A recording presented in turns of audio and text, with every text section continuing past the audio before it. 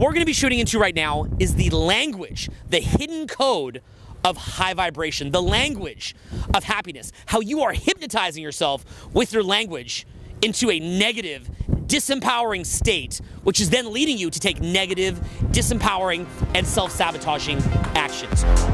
Wake up, violent, work late, surviving, head home, a TV show, do this, red flag, try it, don't buy that, living the same echo, the same way. So understand, the way that you communicate to yourself and others is an art form, where you're either putting yourself, hypnotizing yourself in an empowered state or a disempowered state. This is the thing that the most successful people know. They study this, how to keep themselves and talk to themselves so they feel empowered, alive, happy on this upward spiral, and the people who stay stuck at the bottom, unfortunately, just don't know about or haven't learned. And one of my favorite examples is one that Tony Robbins uses, where instead of, I'm pissed off. You ever say that? I'm fucking pissed. I'm pissed. I'm so pissed. God damn it. He just says, hey, if you just change the word pissed, and just notice how that feels. Say it to the video right now, like, Say it. I'm Actually, pissed. I'm pissed. I'm pissed. I'm fucking pissed. Like, own it. You should be looking at your so phone, pissed. your computer, like, I'm pissed. Pissed. And you just feel like this heaviness. Oh, I'm pissed. And just change it now. Pissed off. I'm pissed. Change it now, and notice if there's perhaps a shift. If you say instead, I'm peeved. Are you pissed or are you peeved? I'm peeved. I'm peeved. I'm so peeved. You can't even say it in I this. am peeved. It's like, I'm This peeved. peeved me off. I mean, yeah, you just instantly feel hypnosis. lighter, and you're probably laughing. Like, try saying it as pissed off as you can. Like, I am peeved, damn it, I'm peeved. You just can't. So that's just a simple example. Another one is, this situation is fucked. I'm so fucked. I am fucked. What about using pickled? This fucked situation. It's quite a pickled situation. Very different. What are some words that you, because it's funny you mentioned the word fucked. What are some ones that you actually use? Like, I'll often say, I'll be like, quite the predicament. I'll say that. Like, this is quite the predicament right now. Quite the circus. Is there any use for that? Pickled is my Do you say go-to. that? Okay. Or sometimes, because I've studied this a lot, I'll over-exaggerate it to the point where I find it quite amusing. Where it's like, It's over! The world will explode! Yeah, so you can like go kind of over funny, the top. or funny. you could go so far past fucked. Yeah. But those are some common ones. Like, I'm fucked, I'm screwed, it's over. Yeah, because you could even say, I'm fist fucked in the ass until I bleed. And that could be funny, because you got to figure out your style, right? We don't want to, like, make you say, like, peeved if you're not going to really say it, right? So you could, you could say, just go with something that works for you is the point. Try saying it. I am fist fucked in the ass. Like, I can't. It's got to make you laugh is the face. point. The dialogue has to make you laugh and make others laugh, and you have to be aware of how you're hypnotizing yourself and others. But you'll see this. Like, people are like, shoot me now, just kill me, fuck my life. That's a common one. FML. You'll see that all the time. Like, there's no point. Like, there's nothing I can do. No point. Common. No point. Stuck. Ugh. That person's dead to me. Those words there. Dead to me. Absolutely insane. And once more, this is disempowering you, and you must learn to communicate to yourself and others if you want to move up and achieve massive success in your health, your wealth, your relationships, and more importantly, your overall happiness. So you want to stick with it, kind of just stick it there. Like, Yeah. just kind of jump in there. And then we can crack into those 6 specific ones at the bridge.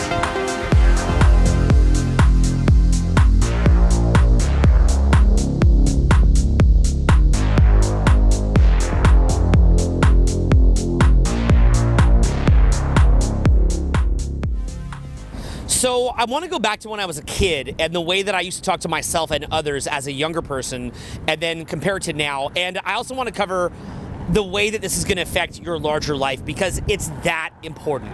Now, I can remember as a kid, I don't know what it was, but for some reason, I convinced myself that it was cool to be depressed and to be a victim.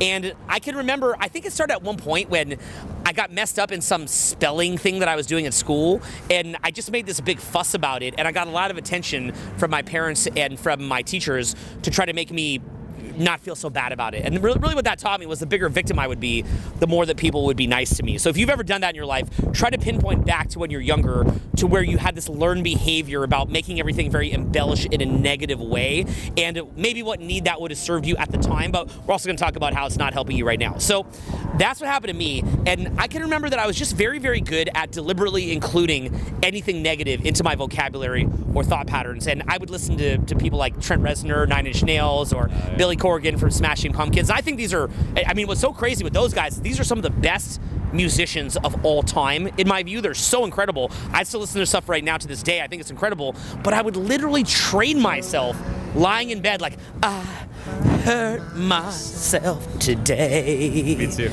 To see if I still feel, I focus on the pain. That song, right? Oh, that's true. That's a good point. But he made it No, so... he did compose it. No, I think it's like Scratch Johnny that. Cash, or it's like some older guy I or think something. Johnny Cash like did a cover of it, or he did a cover. One of them did a cover. Okay, well, he did a great job of emoting it, right? And I'm just like, I focus on the pain, the only thing that's real. I can remember even Courtney Love, who I wound up living with later at Project Hollywood, I think she had an album called the Slit Wrists album, and it was like this picture of like these slit wrists. And as a teenager, I think I got that right, I'm not quite sure, but as a teenager, we can make a whole video on stories from that period of my life too. That could be fun. But anyway, the thing that I learned was the more depressed you are, the more that you're winning the victim Olympics, the more that people would give you attention. And so for that reason, I just continually had this vocabulary about how messed up my life was. Now, I want to fast forward to me sitting here at 39 years old, and we're sitting here running a business, an 8-figure business that is very, very complicated. And I want to put in perspective for you that very rarely is there a day that I wake up out of bed and there's not a very serious problem. I mean, there are balls getting dropped left and right, and every year I learn to get better with it, and I learn to build better systems and to avoid that. So don't get me wrong, you don't want to be like that in perpetuity. You want to get older and fix your systems. But every day of my life, I mean, there are $50,000 mistakes, $100,000 mistakes that could be getting made at any point. And if you're running a business where you've got people worldwide, all over the world, there's different things happening, there's a lot of consequence at stake. If every single time something goes wrong, you go into the, I hurt myself today. Good luck. Good freaking luck surviving like that. So if you want to be a business tycoon, or if you want to be somebody who accomplishes anything at a high level, you've got to understand there's going to be a lot of different obstacles that come up. And if you don't learn how to talk to yourself, and sort of in the same way that you might hypnotize yourself in high school, like, to see if I still, okay, you're literally spending hours training yourself in the victim Olympics. If you don't learn how to train yourself in the opposite way, your ability to accomplish big things in your life is going to be very, very limited. You're also going to, here's the big one, you're going to alienate the cool friends and the high status friends that you want to make, and those are people that can offer you incredible opportunities. You're going to push those people away. You're also going to hurt your health. Your actual inner dialogue is going to mess up your health. Just look at something as simple as what's called the placebo effect. When someone thinks they're getting better, half the time they get better. That's why in any medication trial, they've got to measure the placebo versus the actual medication, and oftentimes the placebo is nearly as effective, or even sometimes more effective than the medication. So in your health, your relationships, your business, how about just your purpose here on earth? I mean, life is so short, and if you're gonna waste it playing the victim Olympics, man, why even be alive at all at that point? Why not just end it if you're gonna, okay, just kidding, don't end it, just learn how you're hypnotizing yourself. And the craziest thing in this too is that we've had friends that have committed suicide, and my cousin Dylan commits suicide, and we've known other people that have committed suicide, and what we, like, if I just wish I could bring them back and say, wake up, look what you're doing to yourself, man. What are you doing to yourself here? You're making yourself crazy. They're in a dialogue that is just so dark. And I realize that in many cases it can be more complicated than that, but understand that you can hypnotize yourself into an incredibly disempowered state where all that the person would want to do is just end it all, to see themselves fail. Or you can hypnotize yourself into an empowered state. And the key here is that when you've hypnotized yourself through your vocabulary into an empowered state, now you can be that leader who's the calm amongst the storm when things are getting crazy. You could be that person, like how do you get paid a lot in life? you build systems where there's a lot of different things happening that are producing money. And if you're the person who's building that and leading it, you now have the ability to make a lot of money for yourself. And then you also talk yourself in a way where you could enjoy it, and you're healthy and you have better relationships. So this is very, very important to really look at how and why you're doing this so that you can live the life of your dreams. You can live an excellent life. This is your life. How are you going to treat it? So that being the case, right now, before we even go any further, I'd like you to find your why. Why is it important for you to learn this type of content? How will your life change? And how will it reverberate? Because you've got to understand, this becomes a self-fulfilling prophecy, because the way that you talk to yourself becomes how you talk to others, which then reflects how they talk back to you, which then creates your actions, and it becomes a loop. Another question to ask yourself here too is, what is that go-to little pocket of energy you're just pulled into every time something doesn't go your way? You know, for you is more of the victim Olympics, as you said, like the Trent Reznor, you know, I hurt myself today. What is yours? Is it the victim, or is it perhaps the person who's just really pissed off and angry? And instead of Trent Reznor, you're blasting Limp Bizkit, like fuck the world. All shit. great artists too. Or Marilyn Manson, you're like, yeah. I mean, fuck, I remember growing up, a lot of kids were listening to Marilyn Manson. There were like those rumors, like, you know what, the drummer smashes little animals, like, was it chicks or something? Like little chicks on their fucking drum. Yeah, fuck the world, there's no point, man. Burn it. And that would be their go-to. Everything something didn't go their way, doesn't matter, fuck the world. As opposed to, poor little me. What is yours? And you can just do an audit on your life right now. When something doesn't go your way, what do you get pulled into? And notice how strong that pull is. You know, when you get sucked into that, you're gonna start looking for more reasons to fuel it. That's how crazy it is. Like one little thing will just, and you're like, Trent Reznor kicking in, you're like, what can I do to amplify the sound of Trent Reznor? And you're gonna look for more reasons why you're feeling sorry for yourself. You're like, you know what, this thing happened, this person was late, such a victim. You know what also sucks? Just life, having to get a job.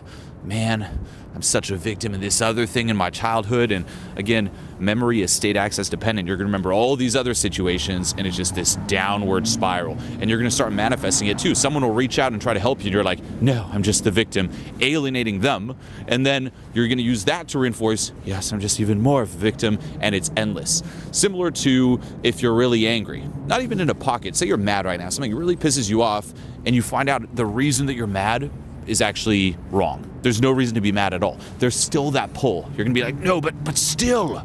That's just like a micro level. This is macro. When you're angry and you're blasting the music, you're fueling it, and it really takes over. And you're gonna look at, you're probably gonna turn on the news to amplify that. You're like, oh, and fuck this. Remember all the people that screwed you, get even more mad. You're probably gonna call them and try to provoke them to get even more mad, and it's just endless. You're and trying to reverberate with it, basically. Yeah. You're trying to find someone to reverberate with it. Even if they try to give you a hug, it's like, no, no. If they're even trying to hug you, you don't even want physical contact. It's not feeding it. I mean, a situation that stands out for me is I remember back when we first met in the early years, I went through a breakup. And I don't know if you remember this. Like, there was this girl, I like moved in and it just ended. And I was like, literally, I was like, oh, it's all over. You know, she broke up, and it was after travel. So vodka orange juice. Yeah. So you found me at our friend's place, and I was like, I don't have a place to stay anymore. My life is over. Just look at that wording there. My life is over. Is it? Like, is it actually over? I was literally in that trance. I'm like, my life's over. I'm just gonna drink. And they just had like this vodka orange juice, and I'm just sitting there. None of them are drinking. It's just me by myself in this little trance world, like, my life is over, vodka orange juice. And you walk in, you're like, what the fuck is this? So you're like, no, man, snap you out of it. Let's go out. Let's go socialize. And I'm like, there's no point. So I just stroll out, just literally all sad in that trance, like vodka orange juice, snot. And it's like, go say hi to them. And it's like, try to get me out of that pocket. And towards the end of the night, I did get out of the pocket. Now, again, this doesn't mean that every time, you know, you go through a breakup, it's just a pocket. Of course, there's an appropriate time to grieve, but it just really shows you those different, you know, pockets of energy or realities you can find yourself in, and how you do. I mean, it really helped that external force just pushing it, like, whoa, you know, it gives you that perspective, like, it was this trance. And like you said, I mean, the biggest trance of it all, to get a little dark here, is the one where people unfortunately like commit suicide. It's like you're just in this dark trance, it takes over, and then when you snap out, you're like, what was that? Insane. Yeah, people that actually make a failed suicide attempt often, they're like, oh my god, like, what was I, like, oh shit, like they got, like their software got in this fucking loop, and they can't get out of it. And then eventually if they, this is a pretty deep topic, but if they fail at it and they wind up living, which is the optimal outcome, obviously, then what happens, they're like, whoa, because the loop stops. And they're like, oh. Yeah. Again, you're just in this trance. But on the flip side, again, someone who's successful, what is that inner dialogue? Like when those things happen to them, it's not like, my life is over, it's the end of the world. It's, I will figure a solution, let's keep going. It's like the dialogue is very different. And that is what we're going to move you towards here. So identify the pockets. What is yours? What's the pull? How's it affecting your life? And let's get you out of it. Okay, so the next thing that we're going to cover is a sort of hypothetical model that I don't really know if it's true or not. So there's some things that we know are true, or that we're highly, mostly certain are true. And then there's some things that I don't really know if they're true or not, but I take it as a model because when you follow the general model, it can still produce a result. So this is kind of a model that we're going to teach you that even if it's true or not, can at least produce a cool result. And that's the basic model that I like to call the force field model. So, right as like some guys go by, like, that's the force field. Star Wars nerd. Yeah, some like typical like Chicago Midwestern people. So the people from the West Coast are here to talk about the force field. And the force field model, basically what it is you have, imagine you have a force field around you that stops negative energy from coming in you. Imagine that negativity was almost like negative spiritual entities that are floating around, that when you get negative, you start to attract them because you resonate with them and they clump onto you like little leeches. Imagine that. And They're floating around right now. They're just floating around, okay? And if you begin to, if you're like really positive, then like happy little positive spirits jump on you. And if you're negative, these naughty little negative ones jump on you and they just suck the life out of you. And whatever you resonate with, you kind of draw these towards you. So that being the case, you want to imagine that your force field around you has different holes in it. There's these different holes where negative energy can get in there. And the basic holes that we look at is approval, control, and safety. And those are three classical ones, right? Yeah, in the spiritual world, you'll see this everywhere, like approval, control, security. Approval, control, safety, security, survival, if you will. And so what can happen is whatever is negative in your life, you can often break it down to like I know for myself as a man, it's like, I can't control this. I can't just make it do this, and it drives you crazy. Or like, that person said this about me, I didn't get the approval. Or maybe something makes you feel unsafe. Now, some other ones that are amazing is also self-attack. You just, it's like another hole in the force field. We're kind of just adding on to these. You can add on your own. You can make your own force field. So basically, again, another one is self-attack, where the negative energy just, boom, you start self-attacking yourself. And I think there's a degree to which spiritual type people can avoid self-attack a little bit too much because they don't let something land. They mess up and they won't let it land what they did and own it, take the lesson and move on. And then there's other people, which is most people, who self-attack too much. So there's sort of a balance here, and everybody is at a different space with self-attack. But self-attack's another one. So again, lack of safety, lack of control, lack of approval, self-attack. Now another one, and this is massive, and really it's anything that takes you out of the present moment, is not knowing what's gonna happen and looping on it. So it's like, well, what's gonna happen with this? I don't know. And you keep thinking and thinking and thinking and thinking, and the energy gets denser and denser, and it creates this sort of frenetic or discombobulated energy where you're looping on something where you don't know what the answer is right now. Another one is just any kind of general attachment. You have too much of an outcome towards something, or an aversion to something, and that aversion to something or outcome to something, again, is shoving you in your head. So you want to think of these as anything where you're not present to the moment, and anything that's shoving you into your head. It's making you loop in your head. And then from there, the way that you want to think about it is that negative energy attracts or attacks you through your thoughts. So when you're in your body and present to the moment, okay, when you're out of your head and in the present moment, it's very, very hard for negative energy entities to attack you. Again, in our little funny force field model here, our hypothetical one, and when you're in your head, it is very easy to attack. And that's why people that often are very logical and very in their head, you can see the life being sucked out of them because negative energy is having its way with them. It is literally just pumping them, just taking them, having its way with them, and they are under the spell of negative energy. So what we want to do here is, again, we want to be thinking about control, approval, safety, self-attack, not knowing what's going to happen, attachment or aversion to anything, just things like that. And again, you can make your own triggers, because you could also argue that every individual throughout life will get these other holes through their force field where the negative energy can get in. And by the way, this is a little bit off topic, but my theory is that if that were true, because I don't know, but if it were true, I believe that people with personality disorders, like dark triad, whether that's sociopathy or it could even be borderline personality disorder, what I've observed in people who experience that is that they often, the negative energy seems to have, almost like in the movie The Matrix, where a cable is like plugged in the back of their head. The negative energy almost has a cable right in the back of their head. There is no force field at all. And that's why they also say with this force field thing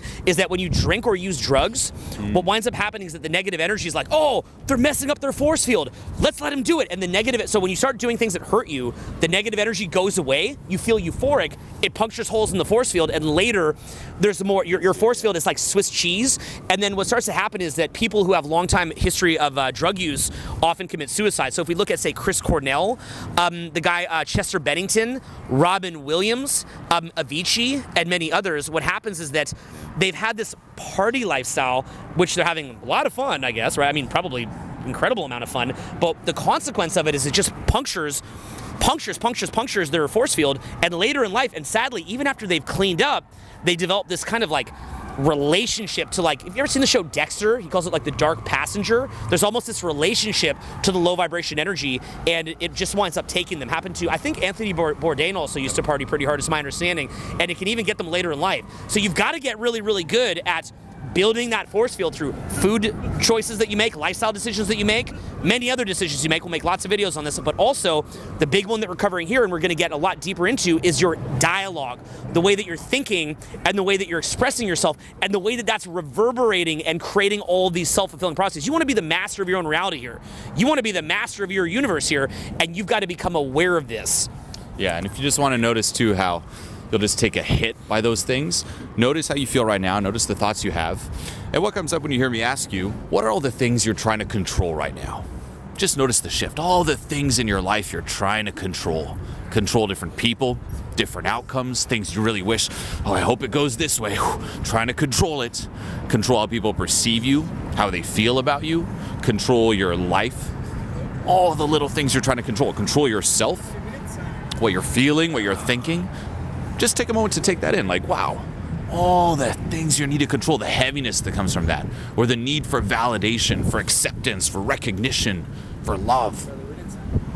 What comes up around there? What are all the different things you try to do for that? You know, trying to dress a certain way for approval, acceptance, validation, acting a certain way, living your life a certain way, saying certain things, liking certain things, you know, putting on this little front, trying to fit in. How does that run you in your life? Or the need for safety, security, like financial worry. Do I have enough money? Am I gonna be safe? Am I gonna be secure? Do I have shelter over my head? A job? What if I lose my job? Thinking about the future. What's gonna happen? What's the answers? What if I don't know the answers? And then self-attack over that. You don't know the answers. You should be like this. Why are you so pathetic? Why do you procrastinate? Why do you let control, approval, safety, security, and not knowing the answers run you, you little shit? On and on. What are all the different ways you self-attack? What comes up around that? Or attachment, aversion.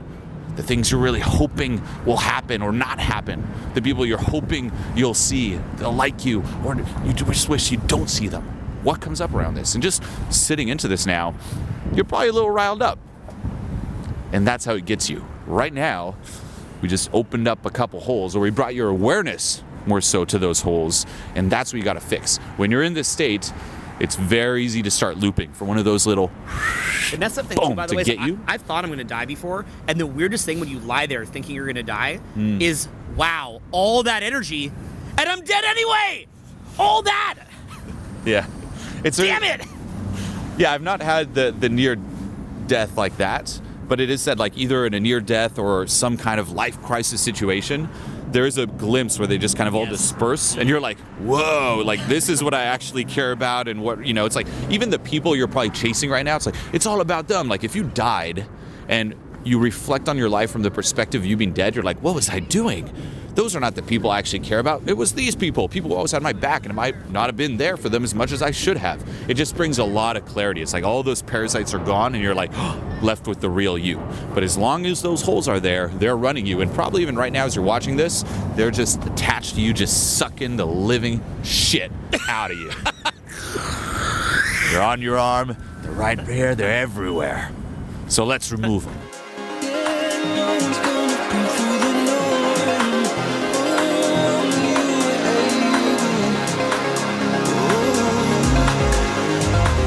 So up until this point, we've covered the language aspect, and we've covered the way that negative energy gets in you and kind of drags you around. And we do want to wrap this with some very, very practical examples, but to really understand those, you've got to understand the underlying framework of how your mind is working. There's these different frames or beliefs, these meta frames, these overarching frames in your mind, and the way that this is programmed in your mind is like software, and if you have a lower level of software that has sort of this weird output. Now, the first software that we really want you to look at here is what we call the competitive versus collaborative frame. Now, let's look at that within social dynamics. Let's say that you go out to a bar or club and somebody teases you. One way that you can think about that is, they're assaulting me. They did a microaggression or some kind of assault on me, some kind of crazy thing on me. The other way that you can view it is as ball busting and joking around and bonding. So if I go out and somebody teases me, if I view it as they're bonding with me, I joke around with them back or maybe even tease them back, and we immediately go into laughter. With that laughter, all of a sudden it's a self-fulfilling prophecy, because, and here's where it gets so weird, the same person who, when they insulted you at the bar or club, if you would have taken it in the competitive frame and maybe insult them back or get defensive, this is what's so weird about it. That same person would then believe that that insult they said was real. Like if they're like, you're short, oh, and you're a balding ginger. If I'm like, yeah, whatever, like, screw you. Now they're like, yeah, that's a short, balding ginger. I hate that person. But if I'm laughing with it and going along with it, maybe I'm getting them to kind of rub my head or something like that, you know, say like, you have man boobs. And I'm like, and you know, next thing you know, we're kind of like playing with it and having fun with it. Next thing you know, that same group of people, now they're coming up, they're playing with their boobs or something, you know, they're getting all crazy and everybody's having fun because now all of a sudden you're cool. And then the self-fulfilling prophecy is, I was just kidding when I said that. Now notice that the same person who was maybe insulting you will reframe it in their mind that they were kidding and love you if you have that competitive versus collaborative mentality, right? If you go into a bar or club and there's all these different people around, you might feel like you're under assault. It's very exhausting, or you might feel like you're amongst friends, which then it enlivens you. Then you talk to everybody, then everybody is your friend. Versus when you're under assault, you come across kind of weird, and then as you're coming across weird, other people think you're weird, and it's more of an assault, and it's a battle, and it's a war. So you can see how these basic level underlying frames determine the way that you're going to interpret things, the way that you're going to act, which then creates this reverberation effect with the outside world. The same thing is, do you believe the world is happening to you or for you? Life is happening to you or for you? If you believe that life is happening to you, you go into this crazy victim frame. You've been victimized. And as a victim, how do you feel about it? You're mad. You're angry. Fuck this. I'm screwed. I'm pissed. Victim frame. Okay, what if you believe that life is happening for you? It's all a lesson that maybe you even chose before you're born. And then in that case, oh, this thing happened. What's the lesson here? And immediately you just release the frustration. You start finding the lesson. And what happens if you have that mentality for say 20 years? You get a lot of lessons. Versus what happens if you have a life is happening to me mentality for 20 years? You're just really, really pissed. And because of the fact that most people that are older do believe that life is happening to them, they've just had the life sucked out of them. You can see it in their face, their pupils, their demeanor, their energy. They believe they are under assault. They're continually in competition, and it is sucking the life out of them. Again, it's not the one time, it's the accumulation of these little interpretations, and then how the interpretation affects you emotionally, how that affects your biochemistry, your health, wealth, relationship, higher purpose, how then you act to the outside world, how that makes them act to you, and it's this continual loop. So as we go into the specific things that you're saying to yourself, the language of high vibration, of low vibration, I want you to first think about the underlying metaframe of it and the way that your beliefs and inner software is programming you.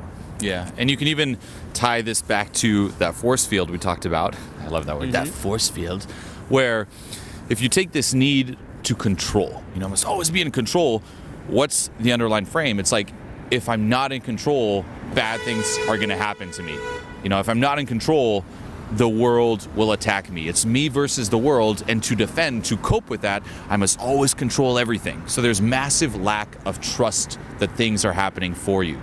It's like they're going to happen to me unless control. The same with approval validation.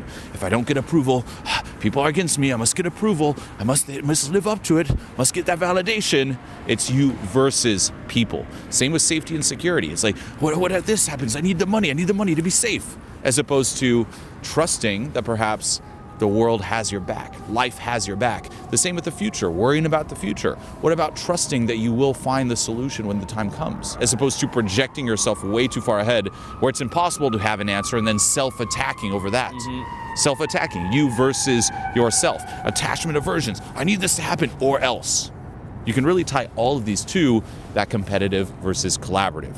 So some questions to ask yourself here is, can I allow myself to trust again? To trust people again, to trust the world again, and to trust that they have my best interests at heart. Can I allow life to happen for me? As opposed to, I can't trust it, I can't trust it. Can you trust again? Yeah, and I would say that part of why people struggle with this is because, let's say that initially you're a very innocent person and somebody screws you over. You begin to learn to have boundaries, and that's a good thing. So I've even seen it one time, this girl who I know, she said, you know what I've learned? I've learned that I'm gonna treat people exactly how they treat me, and it feels amazing. I'm not gonna take shit anymore. I'm gonna stake my claim. And for her, that was growth, because she's letting too many people mess her around. But I think as a grown adult, if you're somebody who's powerful, you can trust that you can be open, and if somebody does kind of screw around, you're gonna be able to handle that. You're gonna know what to do in your next step. So it's a position of power. It's often people that are very weak that are always afraid that they're being manipulated, right? I'm not gonna let anyone trick me. And see, I'm not so much worried about getting manipulated, because go ahead, like, do that if you want. I would find that interesting. Like, try it. Like, that'd be kind of funny to watch you try to do that. So it doesn't impact me. And ultimately, this comes down to a lot of the spiritual mumbo jumbo of oneness versus separation.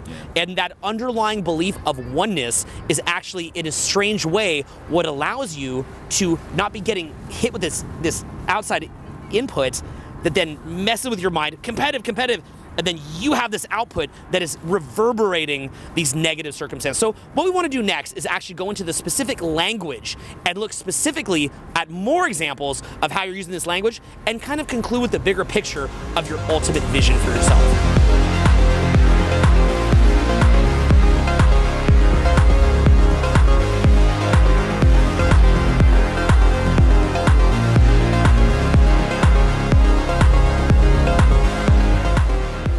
So let's start with the to me versus for me. And what I want you to do here is a little exercise is think about all the stuff that just kind of pisses you off. The stuff that pisses you off, that stresses you out, that makes you mad in life. And for the next 20 seconds here, indulge me, just kind of dive into this. You know, I'm pissed off that cold weather exists. I'm pissed off about the traffic, about my boss, this fucking guy. Pissed off that I have to work, pissed off that I can't sleep in. I wish I could sleep in. You know, I wish people would smile more. That pisses me off. Pisses me off. I have to make money. Yeah, I have to make money to live. That's fucking annoying, isn't it? All the shit that pisses you off. And you just feel that energy, that momentum building, just kind of dragging you down. Now let's stop, okay, and let's shift this. Can you go over that same list of things that pisses you off, stresses you out, and find a way to perhaps be grateful for them? All the stuff you hate, can you find a way to appreciate them? And if you go over that list, like, you know, I'm pissed off about traffic, could you perhaps be grateful that, you know, you have a car to be stuck in traffic, that cars exist? If you have a job that you're not a fan of, a boss you hate, could you be grateful that you have a boss to hate? Things could be a lot worse. And just that little shift there, if you go over that list, and I'd really recommend doing this, writing it down and then taking each point and finding a way to be grateful for it, just shifting perspectives, you're gonna sense yourself perhaps smiling more, feeling lighter, and moving up.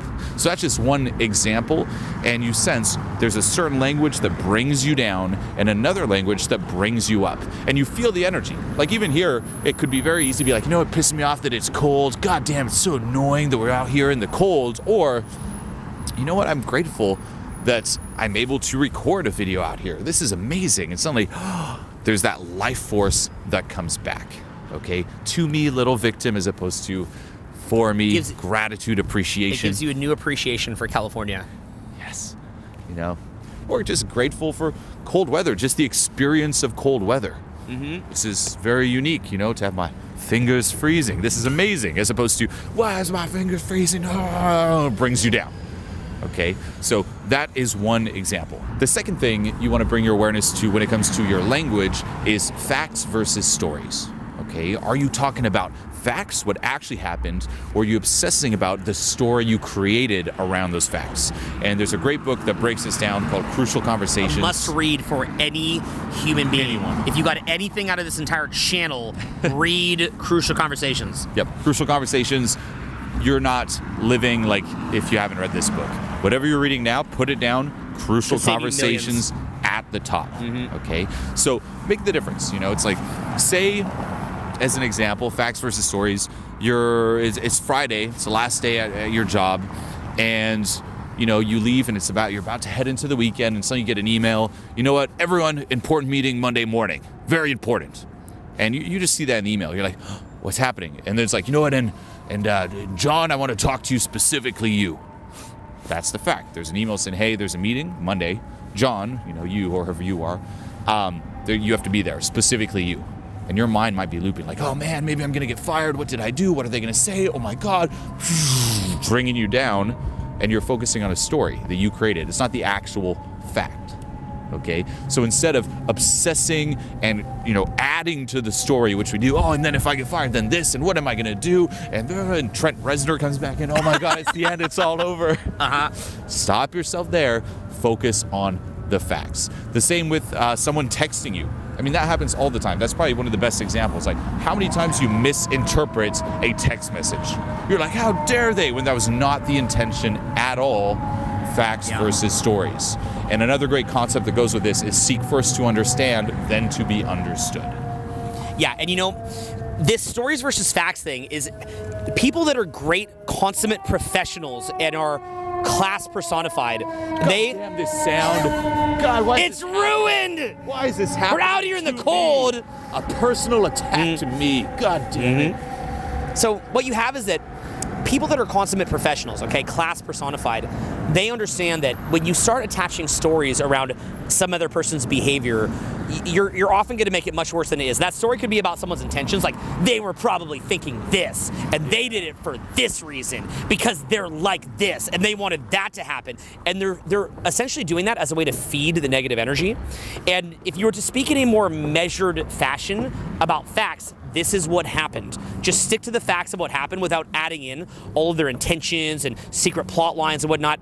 Well, the facts is more measured. People that are great professionals, they're able to keep a more measured set of facts without putting their interpretations, biases onto it. And when you do that, it essentially has this neutrality to it, this kind of Zen-like neutrality that's not feeding the thing that's going on. So it's not just focusing on the story. It's even when you talk, try to avoid speaking in stories, because oftentimes the stories you create are meant to trigger the other person, and then it brings everyone down. Yeah, and where this gets really interesting is, like what you would talk about in Transformation Mastery, people have certain traumas, and a common trauma is, I'm not appreciated, I'm undervalued, you're going to abandon me. People are going to disrespect me, take advantage of me, you know, like betray me, think I'm stupid, mock me behind my back. Yeah, it's like those big ones, like untrustworthy, again, stems from that fear and that lack of trust. Yeah, it's really, really, really going to get at you.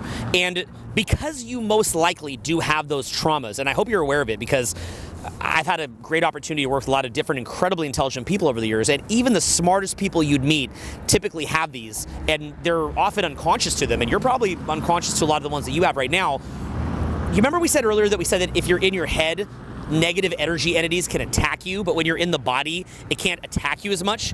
When you're focused on stories, the negative energy can attack at that story a lot more easily than when you keep it in facts. So think about it in the same way that in the head, more likely to get attacked by negative energy. When you're present to the moment, less likely.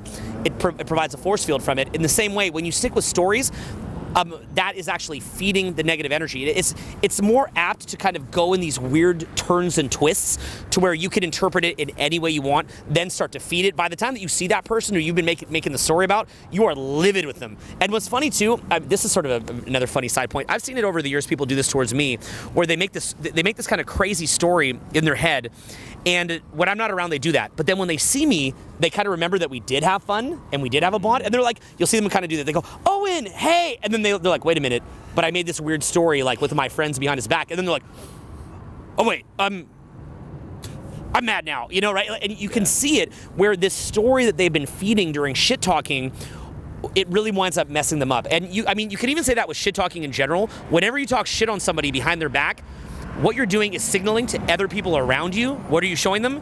That you're going to talk about them when they're gone. If you wish to have the people who are present to have your back, have the back of people who are absent, okay? Want people that are present to care about you? Don't talk bad about people who are absent. Again, it's just feeding it. Why do people bond over shit talking? Because it feeds it. Instead, when you're talking about someone who's not present, either A, don't talk about them at all, wait until they get here. Say, you know what, why don't we wait until they get here, we'll talk to them about it. It's incredible how many times that whatever negative thing you thought about that person was untrue once you hear their story. And then beyond that, you can maybe just straight stick to facts.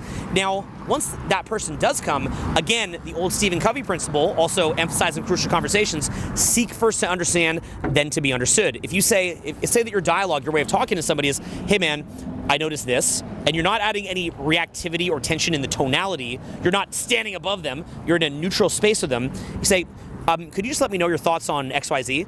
They now give the thoughts, you listen patiently. If they spoke for 5 minutes, you then maybe give a 30-second or so summary of what they said to show that you're listening. Say, did I get it? Maybe they feel actually that you didn't get it. They repeat themselves in a different way. Okay, well, now I'm going to summarize it. Now did I get it? Okay, you got it. Oh, that's interesting. Okay. Would you like to hear my thoughts on it? Well, man, once you sat there listening for 5 minutes to someone, they probably for sure want to hear your thoughts on it. Because what people have is this fear of getting kicked out of the tribe. It's a primal fear. And they feel like if they go into defense and start making excuses, that then they'll be, kept within the tribe. And so people contract. When they contract, they often refuse to apologize. They start making excuses. They'll show their intentions. So you want to learn how to keep people out of contraction, keep them in an expanded state. Don't make them feel like they're at risk of being kicked out of the tribe. Don't activate their amygdala. Keep them in the prefrontal cortex. A lot of your language, you've got to ask yourself simply, is my language shifting me into my amygdala or my prefrontal cortex? And when you're in that reactivity, it is so rare that when that, like the reptile part of the brain is functioning, it's going to be like, ah, ah. There's very rare times that anything good is going to come out of that. So again, just looking at how you're interacting with others, how you're talking to yourself, what part of the brain are you activating, and what part of your spirit are you feeding? And to build on that, the third thing with the whole, facts versus stories, sensationalizing things, are those words where you sensationalize different events using the word, like we said before in the beginning of this video, pissed. It's the end of it. My life is over. They're a fucking asshole. They think they're so cool. Yeah. I mean, what is that? It's like, my life is over. Like, say me with that breakup or something bad happens, like, fuck my life. It's all over. Sensationalizing it, and again, feeding the story around the fact, which isn't necessarily that bad. So catch yourself. What words are you using? How many times a day are you like, fuck my life, I wish my boss died, I hate my job, why doesn't shit like, start catching it and try to remove the charge from it. Focus on the facts, as you said, a more neutral ground. And the fourth thing are just the general topics. Are you focusing on, say, higher vibrational topics of conversation or interest, or lower vibrational? You mentioned before, like, bonding over, talking behind someone's back.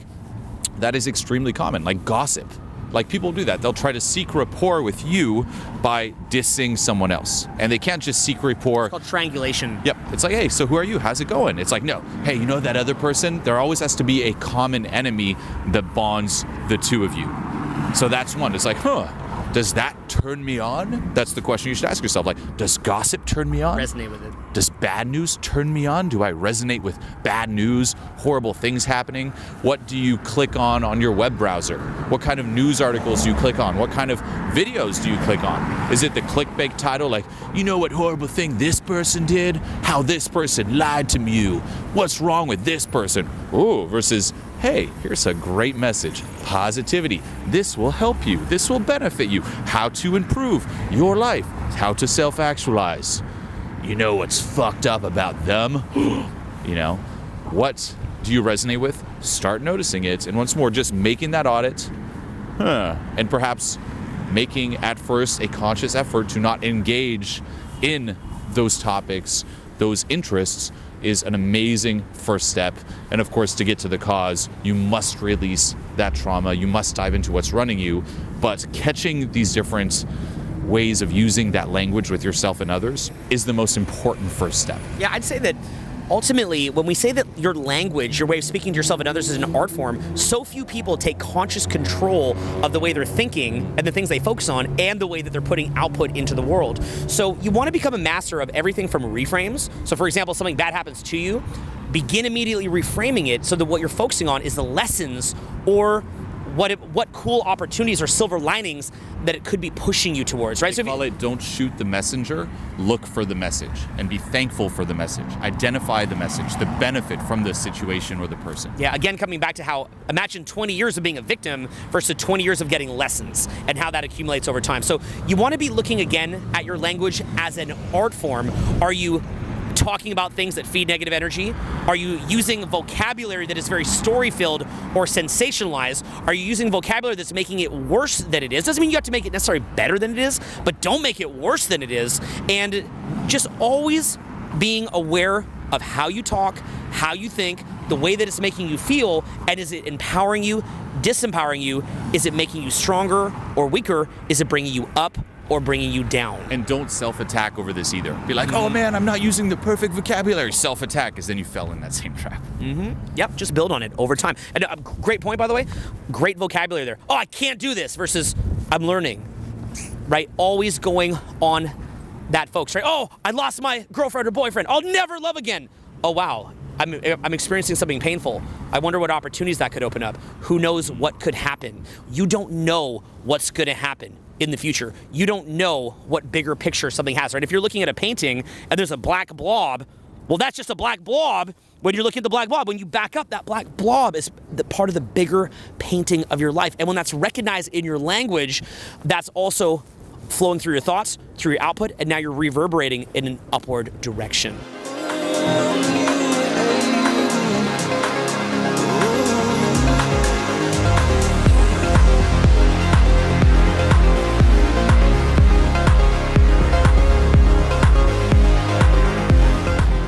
Reach a certain point of growth where you can see that this will help you.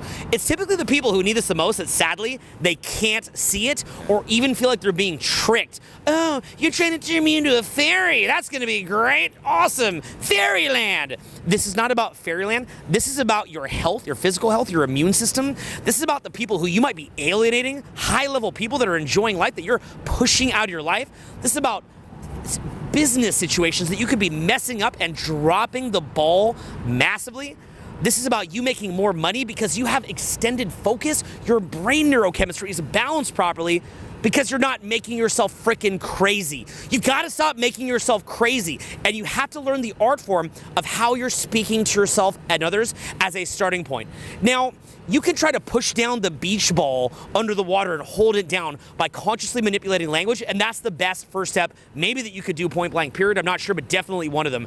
At the same time, as you get this down and you start reaping the benefits immediately, because you're gonna see immediate benefit from this, you also wanna be working on what's going on inside of yourself so that you're not always kind of deviating towards this issue of your language, right? So you wanna focus on the outer game of shifting the way that you're thinking and talking, but then also notice how as you do that, you feel in a better mood, but then also you want to focus on your mood by doing things like letting go of trauma, doing transformation mastery, working on your inner game, and as you let go of trauma, you're going to feel better, which makes you stop talking like that. So it's kind of like there's this big clock and you want to throw a monkey wrench anywhere that you can. What we focused on here was the outer manifestation and shifting it and how that'll make you feel better, but also even going deeper, you want to be looking at things that are going to allow you to let go of trauma. Transformation mastery I think is incredible. I've been blown away. Really though, anything that you can do to boost up your inner game so that inside yourself you're not resonating with that kind of language. You're not feeding something that's you're not in control of, okay? Your life can get so good